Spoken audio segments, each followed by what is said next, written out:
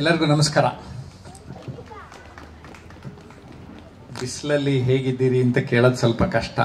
ಆದರೆ ಹೋದ ವಾರ ರಿಪೋರ್ಟ್ ನೋಡಿದೆ, ಬೆಂಗಳೂರಿನವ್ರು ಜಾಸ್ತಿ ಬಿಸಿಲಲ್ಲಿ ಇರ್ತಾ ಇಲ್ಲ, ಅದಕ್ಕೆ ಕಾಯಿಲೆ ಬರ್ತಾ ಇದೆ ಅಂತ. ವಿಟಮಿನ್ ಡಿ ಇವತ್ತು ಮ್ಯಾಗ್ನಿಫಿಕ್ ಸ್ಕೂಲಿಂದ ಜಾಸ್ತಿ ಸಿಗ್ತಾ ಇದೆ ನಿಮಗೆ ಅಂತ ಪಾಸಿಟಿವ್ ಆಗಿ ತಗೊಳ್ಳೋಣ. ಯಾವಾಗಲೂ ಅಷ್ಟೇ, ನಾವು ಬರುವ ಸನ್ನಿವೇಶವನ್ನು ಹೇಗೆ ಅಕ್ಸೆಪ್ಟ್ ಮಾಡ್ತೇವೋ ಹಾಗೆ ಲೈಫ್ ಕಾಣ್ತದೆ ಅಂತ. ದೃಷ್ಟಿ ಬದಲಾದರೆ ದೃಶ್ಯ ಬದಲಾದೀತು. ನಾನು ಮೈನುದ್ದೀನ್ ಅವ್ರಿಗೆ ಹೇಳ್ತಾ ಇದ್ದೆ, ಬೆಂಗಳೂರಿನಲ್ಲಿ ಯಾವ ಸ್ಕೂಲು ಇಷ್ಟೊಂದು ಗ್ರೀನ್ರಿ ಇರಲಿಕ್ಕಿಲ್ಲ, ಅದು ಸ್ವಲ್ಪ ಜಾಗ ಸಿಕ್ಕಿದ್ರೆ ಸಾಕು. ಅಲ್ಲಿ ಸಿಮೆಂಟ್ ಕಟ್ಟಡಗಳಷ್ಟೇ ನಾವು ನೋಡ್ತಾ ಇರ್ತೇವೆ. ಮೊದಲನೇದಾಗಿ ಈ ಒಂದು ಸುಂದರ ಪರಿಸರದಲ್ಲಿ ಪ್ರಕೃತಿಯ ಜೊತೆಗೆ ನಾವಿದ್ದಷ್ಟು ನಮ್ಮ ಬದುಕು ಪ್ರಕೃತಿಗೆ ಹತ್ರ ಆಗಿರುತ್ತೆ, ನಮ್ಮ ಬದುಕು ಚೆನ್ನಾಗಿರುತ್ತೆ. ಹಾಗಾಗಿ ನಿಮ್ಮ ಮಕ್ಕಳು ಇಲ್ಲಿ ಇಂಥ ಪರಿಸರದಲ್ಲಿರುವಂಥದ್ದು ತುಂಬ ಸಂತೋಷದ ವಿಷಯ. ನಾವು ಪರಿಸರದ ಜೊತೆಗೆ ಇರೋಣ, ಪರಿಸರದ ಜೊತೆಗೆ ಇದ್ದೇವೆ, ಆ ಒಂದು ಸುಂದರ ವಾತಾವರಣ. ಇನ್ನು ಜೀವನ ಕಲರ್ಫುಲ್ ಆಗಿರಬೇಕು ಅಂತೀವಿ. ಇಲ್ಲಿ ಕಲರ್ ಎಷ್ಟು ಚೆನ್ನಾಗಿ ಕಾಣಿಸ್ತಾ ಇದೆ ಅಲ್ಲ, ಹೌದಲ್ಲೇನ್ರಿ? ನಿಮ್ಮ ಮಕ್ಳಿಗೆ ಒಂದ್ಸರಿ ಜೋರಾಗಿ ಚಪ್ಪಾಳೆ ಹೊಡೆದ್ಬಿಡಿ. ಆಯ್ತು, ನಾವೇನು ಕಡಿಮೆ ಅಂತ ಟೀಚರ್ಸ್ ಏನು ಸುಮ್ಮನೆ ಇದ್ದಾರ, ಅವರೊಂದು ಕಲರ್ನಲ್ಲಿ ಬಂದಾರೆ. ಟೀಚರ್ಸ್ನು ನೆನೆಸ್ಕೋಬೇಕು, ಯಾಕೆಂದ್ರೆ ಟೀಚರ್ಸ್ ಕೈಗೆ ನಿಮ್ಮ ಮಕ್ಳು ಹಾಕಿದ್ದೀರಾ, ಅವ್ರು ಬೆಳೀಲಿ ಅಂತ. ಟೀಚರ್ಸ್ಗೆಲ್ಲ ಒಂದ್ಸರಿ ಜೋರಾಗಿ ಚಪ್ಪಾಳೆ ಹೊಡೆದ್ಬಿಡಿ. ಓಕೆ, ಈಗ ಸ್ಟೂಡೆಂಟ್ಸು ಟೀಚರ್ಸು ಈ ಪೇರೆಂಟ್ಸ್ಗೂ ಚಪ್ಪಾಳೆ ಹೊಡಿಬೇಕು. ಯಾಕೆ ಅಂದರೆ ಅವರು ಕಷ್ಟಪಟ್ಟು ನಿಮಗೆ ಜೀವನದಲ್ಲಿ ನಮ್ಮ ಮಕ್ಳನ್ನ ಏನಾದರೂ ಮಾಡಿ ಆಗಲಿ ನಾವು ಒಂದು ನೆಕ್ಸ್ಟ್ ಲೆವೆಲಿಗೆ ತರಬೇಕು ಅಂತ. ನಾನು ಸುಮ್ಮನೆ ಜನರಲ್ ಆಗಿ ಸ್ಟಡಿ ಮಾಡ್ತಾ ಇದ್ದೆ. ಈ ಜನಾಂಗ ಉದ್ಧಾರ ಆಗಿದ್ರೆ ಅದಕ್ಕೆ ಪೇರೆಂಟ್ಸ್ ಕಾರಣ, ಮೈನ್ ನಂಬರ್ 1. ಯಾಕೆ ಅಂದರೆ ನನಗೇನಾದರೂ ಕಷ್ಟ ಇರಲಿ, ನನ್ನ ಮಕ್ಳಿಗೆ ಕಷ್ಟ ಬರಬಾರ್ದು, ಅವ್ರು ಚೆನ್ನಾಗಿ ಬೆಳೀಲಿ, ಓದ್ಲಿ ಅಂತ ಹೊಟ್ಟೆ ಬಟ್ಟೆ ಕಟ್ಟಿ ಎಷ್ಟೊಂದು ಜನ ಮಕ್ಳನ್ನ ಸಾಕಿದ್ದಾರೆ ಅಲ್ವಾ? ಏನಂತೀರ ಮಕ್ಳೇ? ಹೌದ್ ತಾನೆ? ಅಯ್ಯೋ, ನೀವು ಎಲ್ಲ ಹುಟ್ಟಬೇಕಾದ್ರೆ ಅಮ್ಮಂಗೆ ಸಿಕ್ಕಾಪಟ್ಟೆ ನೋವು ಕೊಟ್ಟು ಹುಟ್ಟಿರ್ತೀವಿ. ಹಾಗಾಗಿ ಅಮ್ಮನ ಪಾತ್ರ, ಅಪ್ಪನ ಪಾತ್ರ ತುಂಬ ಇಂಪಾರ್ಟೆಂಟ್ ಅಲ್ವಾ? ಅವ್ರಿಗೊಂದ್ಸರಿ ಜೋರಾಗಿ ಎಸ್. ಈ ಕಡೆ ಮ್ಯಾನೇಜ್ಮೆಂಟರು ಇದ್ದಾರೆ, ಆ ಕಡೆ ಟೀಚರ್ಸು, ಸ್ಟೂಡೆಂಟ್ಸು, ಪೇರೆಂಟ್ಸು. 4 ತೆರನಾದಂತಹ ಒಂದು ಕನೆಕ್ಷನ್ ಇಲ್ಲಿ ನಮಗೆ ಚೆನ್ನಾಗಿ ಸೇರಿಸಿದೆ. ಈ ನೇಚರಲ್ಲಿ ಇದ್ದೇವೆ. ಸೊ ಫಸ್ಟ್ ಲೆಸನ್ ನಾನು ಏನು ಹೇಳಿದೆ, ಪ್ರಕೃತಿಯೊಂದಿಗೆ ನಾವು ಇರಬೇಕು. ಎರಡನೇದು, ನಮ್ಮ ಜೀವನದಲ್ಲಿ ನಾವು ಬರುವ ಸನ್ನಿವೇಶಗಳನ್ನು ಅಕ್ಸೆಪ್ಟ್ ಮಾಡೋದನ್ನು ಕಲಿಬೇಕು. ನಾವು ಅಕ್ಸೆಪ್ಟ್ ಮಾಡ್ದಲೇ ಇರೋದ್ರಿಂದ ಎಷ್ಟೊಂದು ಪ್ರಾಬ್ಲಮ್. ನಾನು ನೋಡ್ತಾ ಇದ್ದೆ, ಕೆಲವು ಅಪ್ಪ ಅಮ್ಮ ನನ್ನ ಮಗ ಯಾಕೋ ಒಂಚೂರು ಜಾಸ್ತಿ ಕರ್ಗಾಗ್ಯವನಿ ಅಂತ ಬೇಜಾರು ಮಾಡ್ಕೊಂಡಿರೋದು ಕೇಳಿದ್ದೆ.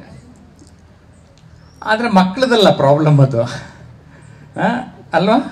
ನಾವು ಯಾವುದಕ್ಕೆ ಯೋಚನೆ ಮಾಡ್ತಾ ಇದ್ದೀವಿ, ಯಾವುದಕ್ಕೆ ತಲೆ ಕೆಡಿಸ್ಕೊತಾ ಇದ್ದೀವಿ ಗೊತ್ತಿರಲ್ಲ ನಮಗೆ. ಓಕೆ, ಸೊ ನಾವು ನಮ್ಮ ಮಕ್ಕಳು ಚೆನ್ನಾಗಾಗಲಿ ಅಂತ ಬಯಸ್ತಾ ಇರೋದ್ರಿಂದ ಜನರೇಷನ್ ಟು ಜನರೇಷನ್ನು ಈ ಒಂದು ಮಾನವ ಅಭಿವೃದ್ಧಿ, ಹ್ಯೂಮನ್ ರಿಸೋರ್ಸಸ್ ಬೆಳ್ಕೊಂಡು ಬಂದಿದೆ. ಸೊ ಆ ಒಂದು ಭಾವನೆ ತುಂಬ ಒಳ್ಳೆಯದು. ಒಂದು ಮಾತು ಹೇಳಿದಿರ್ತಾನೆ ಯಾವಾಗಲೂ, ಮಕ್ಕಳಿಗಾಗಿ ಆಸ್ತಿ ಮಾಡುವುದಕ್ಕಿಂತ ಮಕ್ಕಳನ್ನೇ ಆಸ್ತಿಯನ್ನಾಗಿ ಮಾಡಿ ಅಂತ. ಏನಾಗಿದೆ ಅಂದರೆ ಎಷ್ಟೊಂದು ಪೇರೆಂಟ್ಸು ಮಕ್ಕಳಿಗೋಸ್ಕರ ಸಿಕ್ಕಾಪಟ್ಟೆ ಆಸ್ತಿ ಮಾಡಿಟ್ಬಿಟ್ರು. ಆಸ್ತಿ ಮಾಡಿಟ್ಟಿದ್ರಿಂದ ಏನಾದರೂ ಮಕ್ಕಳು ಸೋಂಬೇರಿಗಳಾಗ್ಬಿಟ್ರು.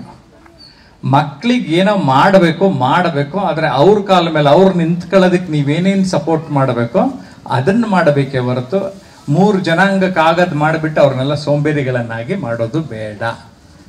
ನಮ್ಮ ಮಕ್ಕಳಿಗೆ ನಾವು ಏನು ಕೊಡಬೇಕು, ಯಾವ ರೀತಿ ವಿದ್ಯೆಯನ್ನು ಕೊಡಬೇಕು, ಕೌಶಲ್ಯಗಳನ್ನು ಅರ್ಥ ಮಾಡಿಸುತ್ತಾ ಹೋಗಬೇಕು. ಇವತ್ತು ಸ್ಪೋರ್ಟ್ಸ್ ಡೇ ಏನು ನೆನಪಿಸುತ್ತೆ ನನಗೆ? ಸ್ಪೋರ್ಟಿವ್ ಆಟಿಟ್ಯೂಡ್ ಅಂತ ಕರೀತಾರೆ, ಕ್ರೀಡಾ ಮನೋಭಾವ ಅಂತ. ಏನು ಹಂಗಂದ್ರೆ ಒಬ್ರು ಸೋಲ್ತಾರೆ, ಒಬ್ರು ಗೆಲ್ತಾರೆ. ಗೆದ್ದವನು ಎಂಜಾಯ್ ಮಾಡಿದ್ರೆ ಸೋಲನ್ನು ಅನುಭವಿಸೋದನ್ನ ಕಲಿಯುವಂತಹ ಪಾಠ ಹೇಳಿಕೊಡುವಂಥದ್ದು ಕ್ರೀಡೆ ಅಂತ. ಆದ್ರೆ ನಾವು ಜೀವನದಲ್ಲಿ ಏನ್ ಮಾಡ್ತೀವಿ ಅಂದ್ರೆ, ನಮ್ಮ ಮಗ ಚೆನ್ನಾಗಿ ಮಾರ್ಕ್ಸ್ ತೆಗೆದ್ರೆ ಬೆಂತಕ್ತೀವಿ, ಒಂಚೂರು ಕಡಿಮೆ ಆದ್ರೆ ಕೋಲ್ ತಗೊಳ್ಳೋ ಜನ ಇರ್ತಾರೆ ಅಥವಾ ಬೈಯೋ ಜನ ಇರ್ತಾರೆ. ಆ ನಾಲಿಗೆ ಕೋಲು ಎಷ್ಟೋ ಪರವಾಗಿಲ್ಲ, ಆ ನಾಲಿಗೆ ಹಳದ್ದು ಸಿಕ್ಕಾಪಟ್ಟೆ ಹರ್ಟ್ ಮಾಡಿಬಿಡುತ್ತೆ. ಎಲ್ಲಿವರೆಗೆ ಅರ್ಟ್ ಮಾಡುತ್ತೆ ಅಂದ್ರೆ ಕೆಲವು ಮಕ್ಕಳು ಮನೆ ಬಿಟ್ಟು ಹೊಟ್ಟೋಗ್ತಾರೆ, ಇನ್ನು ಕೆಲವರು ಮೇಲೆ ಕೊಟ್ಟಾಗ್ತಾರೆ. ಯಾಕಂದ್ರೆ ಇದನ್ನೆಲ್ಲ ನೋಡಿದ್ದೇನೆ. ಇದೊಂದು 15 ವರ್ಷದ ಹಿಂದೆ ನಾನು ಗಮನಿಸಿ ಒಬ್ಬ ಡಾಕ್ಟರು ಸಜೆಸ್ಟ್ ಮಾಡಿದ್ದಕ್ಕೆ ಸೋಲುಗಳಿಗೆ ಅಂಜಿದಿರಿ ಅಂತ ಒಂದು ಪುಸ್ತಕನೇ ಬರೆದಿದ್ದೀನಿ, ಫಿಯರ್ ನಾಟ್ ಫೇಲ್ಯೂರ್ಸ್ ಅಂತ. ಸಣ್ಣ ಪುಟ್ಟ ಹೆಚ್ಚು ಕಡಿಮೆ ಆಗ್ತದೆ. ನಿನ್ನೆ ನಮ್ಮ ಪ್ರಧಾನ ಮಂತ್ರಿಗಳು ಕೂಡ 2 ತಾಸು ಮಕ್ಕಳ ಜೊತೆ ಮಾತಾಡಿದ್ರು. ನಾನು ಪ್ರೋಗ್ರಾಮ್ ಕಂಪ್ಲೀಟ್ ವಾಚ್ ಮಾಡಿದೆ. ಅಂದ್ರೆ ಪ್ರಧಾನ ಮಂತ್ರಿಗಳು ಕೂಡ ಆ ಪರೀಕ್ಷಾ ಪೇ ಚರ್ಚಾದಲ್ಲಿ ಮಕ್ಕಳೇ ಪರೀಕ್ಷೆ ಅನ್ನೋದು ಒಂದು ಬಂದು ಹೋಗ್ತದೆ ಕಾಲಘಟ್ಟ ಅಷ್ಟೇ, ಅದೇ ಒಂದು ಲೈಫ್ನ ಎಂಡ್ ಅಲ್ಲ ಅನ್ನುವಂತಹ ಮಾತುಗಳನ್ನ ಯೂನಿಯನ್ ಎಜುಕೇಶನ್ ಮಿನಿಸ್ಟರು ಕೂಡ ಧರ್ಮೇಂದ್ರ ಪ್ರಧಾನ್ ಕೂಡ ಒಂದು ಲೇಖನದಲ್ಲಿ ಇತ್ತೀಚೆಗೆ ಹೇಳಿದ್ರು. ನಾವು ಇದನ್ನ ಗಮನದಲ್ಲಿ ಇಟ್ಕೋಬೇಕು. ಪರೀಕ್ಷೆ, ಎಜುಕೇಶನ್ ಇವೆಲ್ಲ ಏನು ಅಂದ್ರೆ ನಮ್ಮನ್ನ ಬೆಳೆಸೋದಕ್ಕೆ ಇರುವಂತಹ ಒಂದು ಮಾರ್ಗ. ಹೌದು, ಅಂಕಗಳನ್ನ ಗಳಿಸಿದವ್ರಿಗೆ ಗೌರವ ಇರ್ತದೆ, ಆದ್ರೆ ಗಳಿಸದೇ ಇದ್ದವ್ರಿಗೆ ಇರೋದಿಲ್ವಾ? ಅವ್ರಿಗೂ ಇರ್ತದೆ. ನಾವು ಲಾಂಗ್ ರನ್ ಅಲ್ಲಿ ನಮ್ಮ ಜೀವನವನ್ನ ಹೇಗೆ ತೆಗೆದುಕೊಂಡು ಹೋಗ್ತೇವೆ ಅನ್ನೋದ್ರ ಮೇಲೆ ಡಿಪೆಂಡ್ ಆಗಿರುತ್ತೆ. ನಾನಂತೂ ಹೇಳಿ ಕೇಳಿ ನೂರಾರು ಸಾಧಕರನ್ನ ಸಂದರ್ಶನ ಬೇರೆ ಮಾಡಿರೋದ್ರಿಂದ ನನಗೊಂದೇನು ಗೊತ್ತಾಯ್ತು ಅಂದ್ರೆ, ರ್ಯಾಂಕ್ಗೂ ಅಚೀವರ್ಗೂ ವ್ಯತ್ಯಾಸ ಇದೆ. ರ್ಯಾಂಕ್ ಗಳಿಸಿದವರು ಒಂದು ಯಾವುದೋ ಒಂದು ಉತ್ತಮವಾದ ಕೆಲಸ ತಗೊಂಡು ಕಳೆದು ಹೋಗೋರ ಸಂಖ್ಯೆ ಜಾಸ್ತಿ ಇದೆ. ಆದ್ರೆ ಸುಮಾರಾಗೆ ಇದ್ದವರು ಎಷ್ಟೋ ಜನ ಸಾಧನೆಯನ್ನ ಮಾಡಿರೋರು ಇದ್ದಾರೆ. ಅದನ್ನ ನಾವು ಗಮನದಲ್ಲಿಟ್ಕೊಳ್ಬೇಕು. ನಾನು ಜೀವನದಲ್ಲಿ ಏನಾದ್ರು ಒಂದು ಸಾಧನೆ ಮಾಡ್ತೀವಿ ಅಂತ ಮನಸ್ಸು ಮಾಡಿದ್ರೆ ಮಾಡೋದಕ್ಕೆ ಸಾಧ್ಯತೆ ಇದೆ. 5 ವರ್ಷ ಆಗ್ಬೋದು, 10 ವರ್ಷ ಆಗ್ಬೋದು, 20 ವರ್ಷ ಆಗ್ಬೋದು.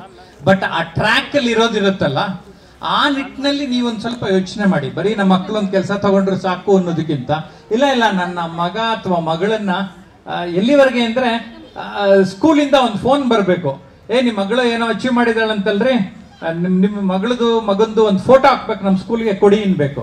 ಹೆಂಗಿರುತ್ತೆ ಫೀಲಿಂಗು? ಚೆನ್ನಾಗಿರುತ್ತಾ? ಚೆನ್ನಾಗಿರುತ್ತೆ ಅಂದ್ರೆ ಚಪ್ಪಳೆ ಹೊಡಿರಿ. ನೀವು ಏನು ಅರ್ಥ ಆಯ್ತಾ ಇಲ್ವೋ ಗೊತ್ತಾಗ್ಲಿಲ್ಲ ನನಗೆ. ಅರ್ಥ ಆಯ್ತಲ್ಲ? ನಿಮ್ಗೆ ಒಂದು 10-15 ವರ್ಷ ಆಗುತ್ತೆ, ಒಂದು ಫೋನ್ ಮಾಡಬೇಕು ಪ್ರಿನ್ಸಿಪಾಲ್, ಸೆಕ್ರೆಟರಿನೋ ಯಾರಾದ್ರೂ, ಅಲ್ಲೆಲ್ಲ ನೋಡಿದೆ ನಾನು ಅಚೀವ್ ಮಾಡಿದ್ರು ಅಂತ. ಯಾಕೆ ಈ ಮಾತು ಹೇಳ್ತಾ ಇದ್ದೀನಿ ಅಂದ್ರೆ, ನಾನ್ ಸುಮಾರು ಜನನ ಗಮನಿಸ್ತಾ ಬಂದಿದ್ದೇನೆ. ನನ್ನ ಮಾತು ಕೇಳಿ ಎಷ್ಟೊಂದು ಜನ ಅವ್ರ ಜೀವನದಲ್ಲಿ ಉದ್ಧಾರ ಆಗಿರೋದನ್ನ ನಾನು ಕಣ್ಣಾರೆ ನೋಡಿದ್ದೇನೆ. ಆ ಗ್ಯಾರಂಟಿ ಮೇಲೆ ಹೇಳ್ತಾ ಇದ್ದೇನೆ. ಚೆನ್ನಾಗಿ ಓದ್ಲಿ ಮಕ್ಕಳು, ಅಂಕ ಗಳಿಸ್ಲಿ. ಆದ್ರೆ ಅಂಕ ಜಾಸ್ತಿ ಗಳಿಸ್ದಾಗ್ಲೂ ನೀವು ಜೊತೆಗಿರ್ಬೇಕು, ಕಡಿಮೆ ಗಳಿಸ್ದಾಗ್ಲೂ ನಾವು ಜೊತೆಲಿರ್ಬೇಕು. ಮಕ್ಕಳನ್ನ ಎಸ್ಪೆಷಲಿ ಹೈಸ್ಕೂಲ್ ಅಂಡ್ ಎಬವ್ ಹೋಗ್ತಾ ಇದ್ದಂಗೆ ನಾವು ನೋಡೋ ರೀತಿ ಬದಲಾಗಬೇಕಾಗತ್ತೆ. ಪೇರೆಂಟ್ಸ್ ಅವ್ರನ್ನ ಒಂದು ರೀತಿ ಫ್ರೆಂಡ್ಸ್ ತರ ನಾವು ನೋಡಬೇಕಾಗ್ತದೆ. ಈಗಿನ ಮಕ್ಕಳು ಈ ಅಪ್ಪ ಅಮ್ಮನ್ಗಿಂತ ಜಾಸ್ತಿ ಬುದ್ಧಿವಂತರಾಗ್ಬಿಟ್ಟವ್ರೆ. ಏನ್ ಮಾಡೋದು? ನಮ್ಮ ಕಾಲದಲ್ಲಿ ಅವಾಗ ಏನೇನೋ ಇರಲಿಲ್ಲ, ಮೊಬೈಲ್ ಇರಲಿಲ್ಲ, ಇಂಟರ್ನೆಟ್ ಇರಲಿಲ್ಲ. ಇವಾಗೆಲ್ಲ ನಮ್ಗೆ ಕೈ ಅಳತೆನಲ್ಲೇನೆ ಸಿಕ್ಬಿಡ್ತಾ ಇದೆ, ನಮ್ಗೆಲ್ಲ ಇನ್ಫಾರ್ಮೇಶನ್ ಸಿಗ್ತಾ ಇದೆ. ಆದ್ರೆ ಅದನ್ನ ಹೇಗೆ ಬಳಸ್ಕೊಂಡು ನಾವು ಜೀವನದಲ್ಲಿ ಉದ್ಧಾರ ಆಗ್ಬೇಕನ್ನೋದನ್ನಷ್ಟೇ ನಾವು ನೋಡ್ಬೇಕಾಗಿದೆ. ಈಗ ಅಷ್ಟೊಂದು ತಲೆ ಕೆಡಿಸ್ಕೊಳ್ಳುವಂತಹ ಅಗತ್ಯ ಈಗ ಇಲ್ಲ.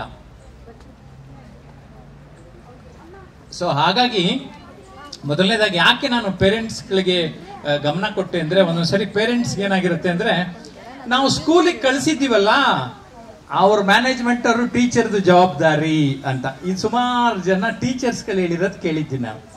ಅವ್ರ ಕೈಗೆ ಹಾಕಿದೀವಲ್ಲ, ನಮ್ಮ ಜವಾಬ್ದಾರಿ ಮುಗೀತು ಅಂತ. ಆದ್ರೆ ಹಂಗಲ್ಲ ಲೈಫು. ಅವ್ರ ಸ್ಕೂಲಲ್ಲಿ ಇರೋವರೆಗೂ ನೋಡ್ಕೊತಾರೆ. ಲೈಫ್ ಲಾಂಗ್ ನಾವು ನೋಡಬೇಕಾಗಿರೋದು ನಮ್ಮ ಮಕ್ಕಳನ್ನ ನಾವೇ. ಒಂದು ಸ್ವಲ್ಪ ಜವಾಬ್ದಾರಿಯನ್ನ ಪೇರೆಂಟ್ಸು, ಟೀಚರ್ಗಳೇನು ಗಮನ ಹರಿಸ್ತಾರೆ, ಅಥವಾ ಪೇರೆಂಟ್ ಮೀಟಿಂಗ್ ಏನ್ ನಡೆಯುತ್ತೆ ಅಲ್ವಾ, ಪೇರೆಂಟ್ಸ್ ಮೀಟಿಂಗು, ಅದರಲ್ಲಿ ಭಾಗವಹಿಸಿ ಟೀಚರ್ರು ನಿಮ್ಮ ಮಗುನ ಗಮನಿಸಿದಾಗ ಹೇಗೆ. ಯಾಕೆಂದ್ರೆ ಎಷ್ಟೊಂದು ಮಕ್ಕಳು ಮನೇಲೆ ಒಂಥರ ಇರ್ತಾರೆ, ಸ್ಕೂಲಲ್ಲೇ ಒಂಥರ ಇರ್ತಾರೆ. ಆಗ ಸ್ಕೂಲಲ್ಲಿ ಹೇಗಿದ್ದಾರೆ ಅಂತ ಅವ್ರು ಹೇಳಿದಾಗ ನಾವು ನಮ್ಮ ಮಕ್ಕಳ ಮನಸ್ಸಲ್ಲಿ ಏನ್ ಓಡ್ತಾ ಇದೆ ಅನ್ನೋದನ್ನ ತಿಳ್ಕೋಬೇಕು. ಆ ಒಂದು ನಿಟ್ಟಿನಲ್ಲಿ ಪೇರೆಂಟ್ಸ್ಗೆ ಒಂದೆರಡು ಮಾತು ಹೇಳಿದೆ. ಇನ್ನು ವಿದ್ಯಾರ್ಥಿಗಳು, ನೀವೆಲ್ಲ ಒಂದು ದೊಡ್ಡ ಕನಸಿಟ್ಕೊಂಡು ಜೀವನದಲ್ಲಿ ನೀವು ನೋಡ್ತಾ ಇರ್ತೀರಿ ಬೇರೆ ಬೇರೆ ದೊಡ್ಡ ದೊಡ್ಡ ಸಾಧಕರನ್ನ. ನೋಡ್ತಾ ಇದ್ದಾಗ ನಾನು ಯಾವ ಕ್ಷೇತ್ರಕ್ಕೆ ಹೋಗ್ಬೇಕು, ನನಗೇನ್ ಇಷ್ಟ ಅನ್ನೋದನ್ನ ಗುರುತಿಸ್ಕೊಳ್ಳೋಕೆ ಪ್ರಯತ್ನ ಪಟ್ಕೊಂಡು ಮುಂದೊಂದು ದಿನ ನಾನು ಯಾಕೆ ಆಗಬಾರದು, ನಾನೊಂದು ಸಾಧನೆಯನ್ನ ಯಾಕೆ ಮಾಡಬಾರದು ಅಂತ ಮನಸ್ಸಿನಲ್ಲಿ ಈಗ್ಲಿಂದ ಇಟ್ಕೊಂಡಿದ್ರೆ ಖಂಡಿತ ನೀವು ಒಂದಲ್ಲ ಒಂದು ರೀತಿಯಲ್ಲಿ ಉತ್ತಮವಾದ ಸಾಧನೆಯನ್ನ ಜೀವನದಲ್ಲಿ ಮಾಡೋದಕ್ಕೆ ಸಾಧ್ಯತೆ ಇದೆ. ಯಾಕೆಂದ್ರೆ ಲೈಫ್ ಅಂದ್ರೆ ಹುಟ್ಟು ಮತ್ತು ಸಾವಿನ ನಡುವೆ ಇರುವ ಕೇವಲ ಕೆಲವೇ ದಿನಗಳ ಒಂದು ಮೊತ್ತ. ನಾನು ಅದನ್ನು ತುಂಬ ಅರ್ಥ ಮಾಡ್ಕೋಬೇಕು. ಫಾರ್ ಎಕ್ಸಾಂಪಲ್, ಈ ಸ್ಟೇಜ್ ಇದೆ ಅನ್ಕೊಳ್ಳಿ, ಇಲ್ಲಿ ಹುಟ್ಟಿದೆ ಅಂತ ಅಂದರೆ ಅಲ್ಲೊಂದು ದಿನ ಇದೆ ಎಂಡ್. ಇದಿಷ್ಟೇ ಲೈಫ್ ನಮಗೆ. ಆದರೆ ಎಷ್ಟೊಂದು ಜನ ಏನು ಅಂದರೆ ನಾವು ಲೈಫ್ ಲಾಂಗ್ ಇರ್ತೀವೇನೋ ಅನ್ನೋ ಥರ ಅವ್ರ ಕಾಲು ಎಳೆಯೋದು ಇವ್ರ ಕಾಲು ಎಳೆಯೋದು ಹಿಂಗೆಲ್ಲ ಮಾಡ್ತಾ ಇರ್ತಾರೆ. ಅದು ಅಗತ್ಯ ಇದೆಯಾ? ಅಗತ್ಯ ಇಲ್ಲ. ನಾವು ನಮ್ಮ ಕಡೆಗೆ ಗಮನ ಕೊಡಬೇಕು. ಈ ನೆಗೆಟಿವಿಟಿ ಪಾಸಿಟಿವಿಟಿ ಈ ಪ್ರಪಂಚದಲ್ಲಿ ಹಿಂದೆಯೂ ಇತ್ತು, ಇವಾಗಲೂ ಇದೆ, ಮುಂದೆನೂ ಇದೆ.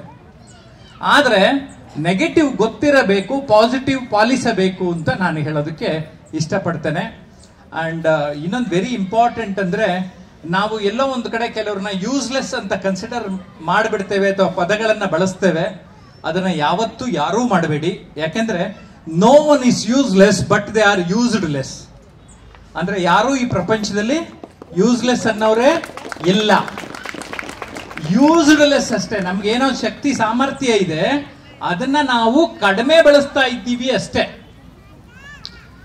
ಇಂಪಾಸಿಬಲ್ ಅನ್ನೋವಂಥದ್ದು ಇಲ್ಲವೇ ಇಲ್ಲ. ಆಗ ಆ ಥರ ಅಂದ್ಕೊಂಡಿದ್ರೆ ಚಂದ್ರಲೋಕಕ್ಕೂ ಹೋಗ್ತಾ ಇರಲಿಲ್ಲ, ಇನ್ನೆಲ್ಲ ಹೋಗೋದಕ್ಕೆ ದೊಡ್ಡ ದೊಡ್ಡ ಪ್ರಯತ್ನಗಳನ್ನು ಮಾಡ್ತಾ ಇರಲಿಲ್ಲ. ಆ ಆಮ್ ಪಾಸಿಬಲ್ ಅಂತ ನಾವು ನೋಡ್ಬೇಕಂತೆ.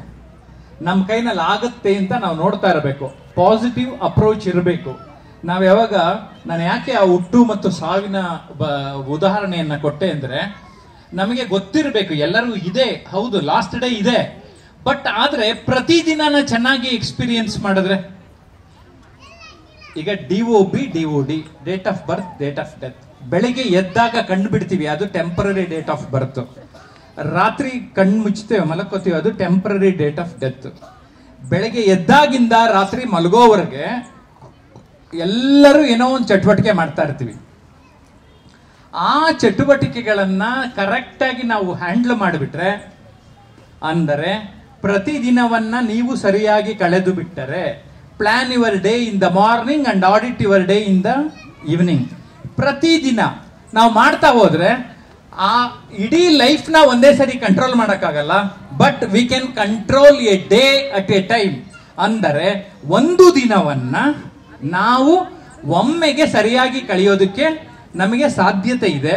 ಹಾಗಾಗಿ ಒಂದೊಂದು ದಿನನ ಕರೆಕ್ಟಾಗಿ ಕಳೀತಾ ಬನ್ನಿ, ನಿಮ್ಮ ಜೀವನ ಸಖತ್ತಾಗ್ತದೆ. ಆ ದಿನವನ್ನ ಕಳೆಯಬೇಕಾದ್ರೂ ಅದರಲ್ಲಿ ಇಂಪಾರ್ಟೆಂಟ್ ಯಾವುದು, ಅರ್ಜೆಂಟ್ ಯಾವುದು ಅಂತ ಪ್ರಯಾರಿಟಿ ಆದ್ಯತೆ ಮಾಡಿಕೊಂಡಾದಾಗ, ಓಕೆ, ಅವ್ರು ಚೆನ್ನಾಗಿ ಟೀಚಿಂಗ್ ಮಾಡ್ಬೇಕಂತ ಅವ್ರದ್ದು ಆದ್ಯತೆ ಇದ್ರೆ, ನೀವು ಚೆನ್ನಾಗಿ ಓದಬೇಕು ಬರೀಬೇಕು ಅನ್ನೋದು ನಿಮಗಿರುತ್ತೆ. ಆಸ್ ಎ ಗುಡ್ ಪೇರೆಂಟ್ ನಾನೇನ್ ಮಾಡ್ಬೇಕಂತ ಅವ್ರಿಗೆ ಜವಾಬ್ದಾರಿ ಇರುತ್ತೆ. ಸೊ ಪ್ರತಿದಿನ ನಾವು ಮಾಡ್ತಾ ಇರೋದನ್ನ ನೋಯಿಂಗ್ಲಿ ಕಳಿಬೇಕು, ಅದನ್ನ ಅರ್ಥ ಮಾಡ್ಕೊಂಡು ಕಳಿಬೇಕು. ನಾನು ಅನುಕ್ಷಣ ಅನುಭವಿಸಿ ಅಂತ ಮತ್ತೊಂದು ಪುಸ್ತಕ ಬರೆದಿದ್ದೇನೆ, ಎಕ್ಸ್ಪೀರಿಯನ್ಸ್ ಎವರಿ ಮೊಮೆಂಟ್ ಅಂತ. ನಮ್ಮ ಎಲ್ಲ ಕ್ಷಣಗಳನ್ನ ಅನುಭವಿಸ್ಬೇಕು. ಇವಾಗ ಇಲ್ಲಿದ್ದೀವಿ, ಮಕ್ಕಳ ಜೊತೆ ನೋಡೋದಕ್ಕೆ ಎಷ್ಟು ಚೆನ್ನಾಗಿದೆ. ನಿಮ್ಮ ಲೈಫಲ್ಲಿ ಪ್ರತಿದಿನ ಬೇರೆ ಬೇರೆ ಕ್ಷಣಗಳು ಬರುತ್ತೆ. ಆ ಎಲ್ಲ ಕ್ಷಣಗಳನ್ನ ನೀವು ಗಮನ ಕೊಡಿ. Take care of your moments, moments will take care of you ಅಂತ ಹೇಳೋದಕ್ಕೆ ಇಷ್ಟಪಡ್ತೇನೆ. ಮ್ಯಾಗ್ನಿಫಿಕ್ ಸ್ಕೂಲ್, ನಾನು ಮ್ಯಾಗ್ನಿಫೈಯಿಂಗ್ ಗ್ಲಾಸ್, ಮ್ಯಾಗ್ನಿಫೈ ಅಂದ್ರೆ ಏನು ಅಂದ್ರೆ, ಆಕ್ಚುಲಿ ನಾವು ಮ್ಯಾಗ್ನಿಫೈ ಮಾಡ್ಕೊಳ್ತಾನೆ ಇಲ್ಲ. ನಮ್ಗಿರೋ ಸಾಮರ್ಥ್ಯನ ಏನ್ ಮಾಡ್ತಾ ಇದೀವಿ ಅಂದ್ರೆ ಕುಗ್ಗಿಫೈ ಮಾಡ್ಕೊಳ್ತಾ ಇದೀವಿ. ಕುಗ್ಗಿಸ್ಕೊಳ್ತಾ ಇರ್ತೀವಿ, ಹಿಗ್ಗಿಸ್ಕೊಳ್ಳೋದಿಲ್ಲ, ಕುಗ್ಗಿಸ್ಕೊಳ್ತಾ ಇರ್ತೀವಿ. ಕರೆಕ್ಟಾ? ಇವತ್ತಿಂದ ನೀವೇನು ಅಂದ್ರೆ ಬೂತ್ ಕನ್ನಡಿ ನೋಡಿದ್ರೆ ಅಥವಾ ಇನ್ನೊಂದು ಯಾವ್ದಾರ ಒಂದು ದೊಡ್ಡ ಲೆನ್ಸ್ ಇಟ್ಕೊಂಡು ನೋಡಿದ್ರೆ ದೊಡ್ಡದಾಗಿ ಕಾಣಿಸುತ್ತಲ್ವಾ? ನೀವು ಆಕ್ಚುಲಿ ದೊಡ್ಡದಾಗಿದ್ದೀರಿ, ಆದ್ರೆ ನಾವು ಚಿಕ್ಕವರು ಅನ್ಕೊಂಡ್ಬಿಟ್ಟಿದ್ದೇವೆ. ಓಕೆ, ಆದ್ರೆ ಮ್ಯಾಗ್ನಿಫಿಕ್ ಸ್ಕೂಲ್ನಲ್ಲಿ ಓದಿದ ಮೇಲೆ ನಾವ್ ಯಾವಾಗ್ಲೂ ಚಿಕ್ಕದು ಅಂತ ಯೋಚನೆ ಮಾಡೋದೇ ಬೇಡ. ಏನಂತೀರಾ? ಯಾವಾಗ್ಲೂ okay, think big, achieve big. ಈ ವಾಕ್ಯನ 3 ಸರಿ ಹೇಳಿ ನೋಡೋಣ ಮಕ್ಕಳೆಲ್ಲ.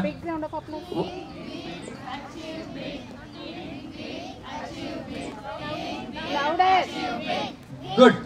ಓಕೆ, ಈಗ ಅರ್ಥ ಆಯ್ತಾ? ಮ್ಯಾಗ್ನಿಫಿಕ್ ಅಂದ್ರೆ ನಾವು ಒಂಥರ ದೊಡ್ಡದಾಗಿ ಬೆಳಿಬೇಕು, ದೊಡ್ಡ ವಿಚಾರ ಮಾಡಬೇಕು, ಮೀನ್ ಮೈಂಡೆಡ್ ಆಗಿರ್ಬಾರ್ದು ನಾವು. ಓಕೆ, ಬ್ರಾಡ್ ಮೈಂಡೆಡ್ ಆಗಿರ್ಬೇಕು, ವಿಶಾಲ ಮನೋಭಾವ ಇರಬೇಕು. ವಿಶ್ವ ಮಾನವರ ರೀತಿ ಕುವೆಂಪು ಹೇಳ್ತಾರಲ್ವಾ, ಆ ತರ ನಾವು ದೊಡ್ಡದಾಗಿ ಆಲೋಚನೆ ಮಾಡಬೇಕು. ನೀವು ಯಾವಾಗ ದೊಡ್ಡದಾಗಿ ಆಲೋಚನೆ ಮಾಡ್ತೀರಿ, ನಿಮಗೆ ಸಣ್ಣ ಸಣ್ಣದೆಲ್ಲ ತುಂಬಾ ಉಗ್ರಲೋಗೋದಕ್ಕೆ ಎಷ್ಟೊಂದು ಜನ ಕೊಡ್ಲಿ ತಗೋತಾರೆ. ನಾವು ಜೀವನದಲ್ಲಿ ನಮಗೆ ಬರುವ ಸಮಸ್ಯೆಗಳನ್ನು ಕೂಡ ನಾವು ಈಸಿಯಾಗಿ ಸಾಲ್ವ್ ಮಾಡ್ಕೊಳ್ಳೋದಕ್ಕೆ ಸಾಧ್ಯ ಆಗ್ತದೆ. ಆದರೆ ಸಮಸ್ಯೆ ಆಗಿರೋದೇನೆಂದ್ರೆ, ಪುಟ್ಟ ಸಮಸ್ಯೆಯನ್ನ ತುಂಬಾ ದೊಡ್ಡದಾಗಿ ಮಾಡ್ಕೊಂಡ್ಬಿಟ್ಟು ಜೀವನನೇ ಹಾಳು ಮಾಡ್ಕೊಂಡ್ಬಿಡ್ತೇವೆ. ಆದರೆ ನಾವು ಇವತ್ತು ಮ್ಯಾಗ್ನಿಫಿಕ್ ಸ್ಕೂಲ್ನ ವಿದ್ಯಾರ್ಥಿಗಳು, ಪೇರೆಂಟ್ಸು, ಟೀಚರ್ಸು ಎಲ್ಲ ದೊಡ್ಡದಾಗಿ ಆಲೋಚನೆ ಮಾಡೋಣ. ಜವಾಹರ್ಲಾಲ್ ನೆಹರು ಒಂದು ಮಾತು ಹೇಳಿದ್ದಾರೆ. ಅವ್ರು ಏನು ಹೇಳಿದ್ದಾರೆ ಗೊತ್ತಾ? ಲೋ ಏಮ್ ಈಸ್ ಕ್ರೈಮ್ ಅಂತ. 3 ಸರಿ ಹೇಳಿ ನೋಡೋಣ.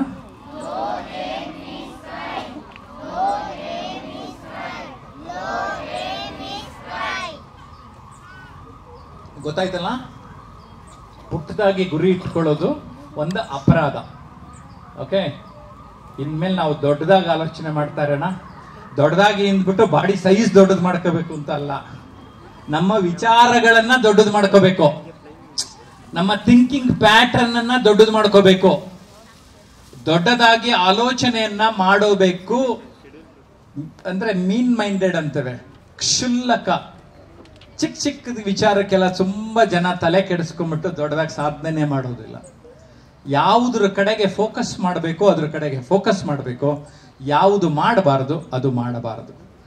ಮೈಕೆಲ್ ಏಂಜಲೋದೊಂದು ಕೋಟ್ ನನಗೆ ನೆನಪಾಗ್ತಾ ಇರುತ್ತೆ. ಮೈಕೆಲ್ ಏಂಜಲೋ ಅಂತ ಕೇಳಿದ್ರಂತೆ, ಮಿಸ್ಟರ್ ಮೈಕೆಲ್ ಏಂಜಲೋ, ಇಷ್ಟು ದೊಡ್ಡ ಶಿಲ್ಪಗಳನ್ನ ಎಷ್ಟು ಚೆನ್ನಾಗಿ ಮಾಡ್ತೀಯಪ್ಪ ನೀನು, ಹೆಂಗಯ್ಯ ಮಾಡ್ತೀಯ ಅಂದಿದ್ದಕ್ಕೆ ಅವ್ನು ಹೇಳ್ತಾನಂತೆ, ಅಯ್ಯೋ ಈಗ ಇದೊಂದು ಬಂಡೆ ಇದೆ ಅಂತ ಅಂದ್ಕೊಳ್ಳಿ, ನಾನೇನ್ ಮಾಡ್ತಿದ್ದೆ ಗೊತ್ತಾ, ನನ್ಗೆ ಆ ಬಂಡೆ ಒಳಗಡೆ ಏನೋ ಬೇಕು, ಅದನ್ನ ಇಟ್ಕೊಂಡು ಉಳಿದಿದ್ದೆಲ್ಲ ಕಿತ್ತಾಕ್ಬಿಡ್ತಿದ್ದೆ ಅಂತ ಹೇಳ್ತಾನೆ.